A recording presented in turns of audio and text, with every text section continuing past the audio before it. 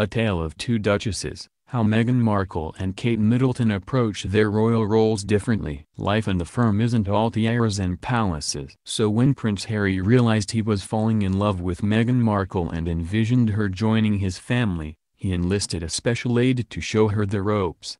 Early last year, the 33-year-old arranged a meeting between Meghan and his sister-in-law Kate Middleton on the Kensington Palace grounds that went very well, an insider told E! News. Kate was delighted to finally get to meet the woman that had Harry smiling so much. As such, she warmly accepted his request to serve as a de facto advisor to Meghan. After all, just 7 years removed from her own princess training, the Duchess of Cambridge was the ideal resource. It was important to him that Meghan and Kate got to know each other, as she has experienced many of the challenges Meghan now faces, a source explains of Harry. And while Kate didn't dole out specific tips, since very early on she made it clear that should Meghan ever need something, or just want to chat, she shouldn't hesitate to get in touch. Kate knows how difficult it is navigating one's way through this very different world. From those initial months of Harry and Meghan's romance, the whole of the royal family was rooting for her to find her way. With a palace insider describing the duo,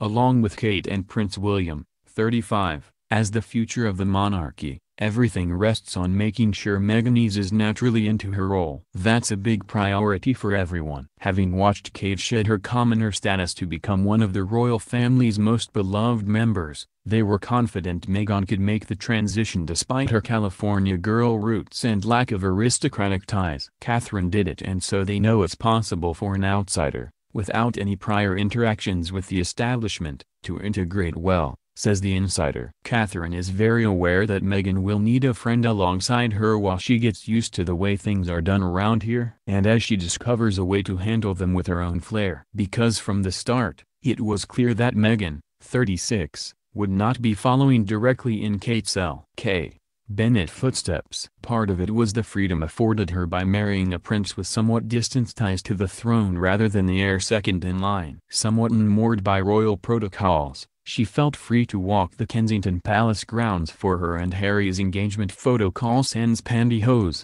her hands firmly grasping Harry's. In contrast, William has made headlines for placing his hand on Kate's back. But she also has the benefit of nearly 2 decades in the spotlight. Granted, the attention one gets as a television series regular isn't anywhere close to the glare that comes with romancing Britain's most eligible prince, but she at least had red carpet experience and enough practice posing to know her best side.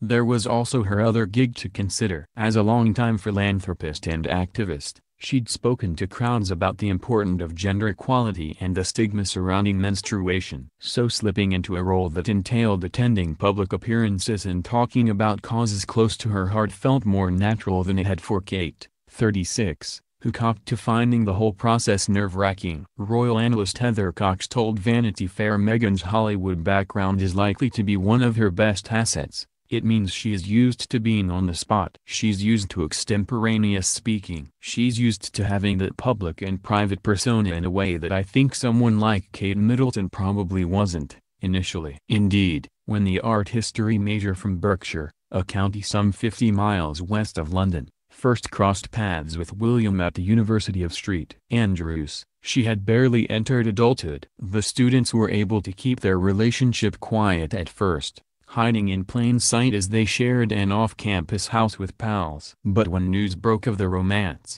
thanks to photos of them linking arms on a ski slope, she instantly transformed from unknown country girl to the world's most famous girlfriend.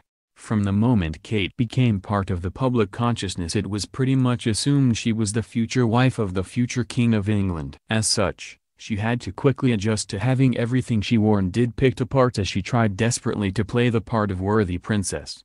Privacy was paramount, so Kate has never really given an in-depth interview. Any nuggets of information that are shared, she and William watch Game of Thrones, for instance, and eat takeout curry, are parsed, and the rest of her personality is filled in with details shared from former childhood friends and other associates.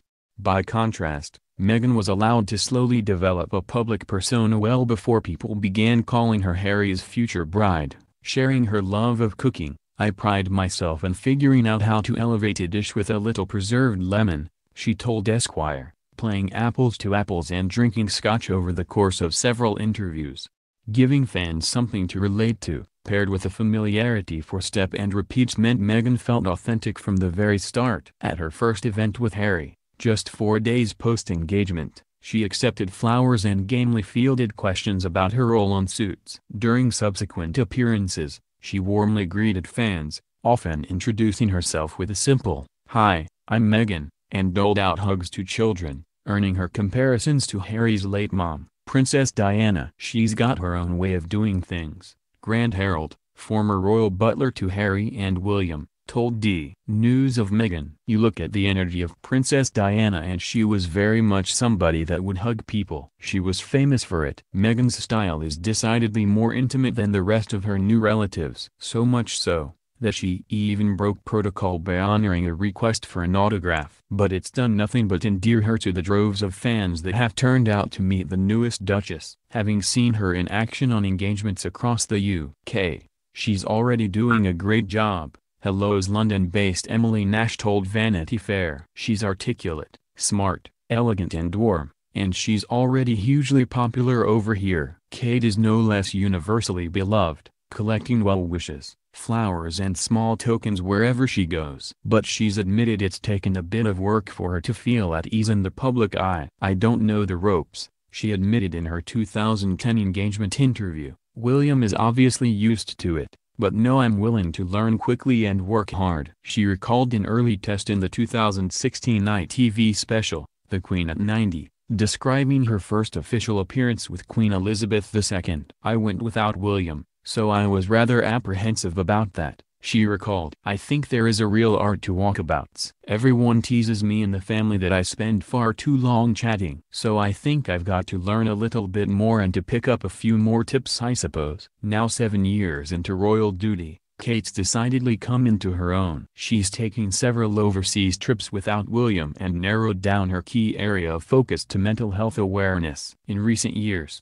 the biography reads on her official website, the Duchess has drawn attention to the importance of supporting the mental health and emotional well-being of children, the impact of addiction on children and families, and the necessary measures to support children suffering from family breakdown. In 2016, she linked up with William and Harry to launch their Heads Together campaign, declaring mental health is just as important as physical health, and she's grown comfortable relating to others through her own struggles. At a 2017 appearance, she opened up about the overwhelming experience of motherhood. "It is full of complex emotions of joy, exhaustion, love, and worry, all mixed together. Your fundamental identity changes overnight. You go from thinking of yourself as primarily an individual, to suddenly being a mother, first and foremost. And yet there is no rulebook, no right or wrong. You just have to make it up and do the very best you can to care for your family." For many mothers, myself included,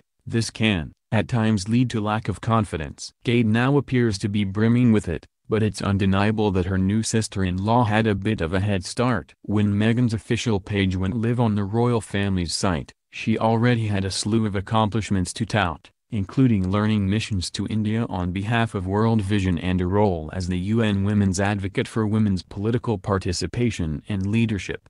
So it made sense that even before she had accepted the title of Duchess of Sussex, Meghan already had a vision for her royal platform. "The causes that have been very important to me, I can focus even more energy on," she explained during her BBC engagement interview. "Because very early out of the gate I think you realize once you have access or a voice that people are willing to listen to, with that comes a lot of responsibility, which I take seriously. And at the same time I think in these beginning few months and now being boots on the ground in the UK, I'm excited to just really get to know more about the different communities here, smaller organizations we're working on the same causes that I've always been passionate about under this umbrella." That drive united Meghan and Harry from the start. "It was one of the first things we started talking about when we met, was just the different things we wanted to do in the world," she told BBC. And it's what makes royal watchers believe the family's latest member could have a legendary impact. Meghan has this remarkable story of her own success and her diverse background. Diana's former private secretary Patrick Jeffson told ABC News. "All of these things will help continue to make the monarchy relevant." India Hicks, a bridesmaid in Diana's 1981 wedding, agrees. Calling Meghan's passion for philanthropy brilliant, she added, "I think if she can go on and follow somewhat in Diana's steps of being able to get the world to watch her, to follow her, and to learn from her, would be exceptional." No wonder, then, that Harry, William and Kate are eager to have her aboard. In marrying Harry, the Northwestern University grad didn't just join the family, but also the family business, accepting a spot as a patron of the Royal Foundation. "For me, it's an added member of the family," Harry said. "It's another team player as part of the bigger team, and for all of us, all we want to do is be able to carry out the right engagements, carry out our work, and try and encourage others and the younger generation to be able to see the world in the correct sense. And when the goal is the same, it doesn't really matter how one goes about achieving it."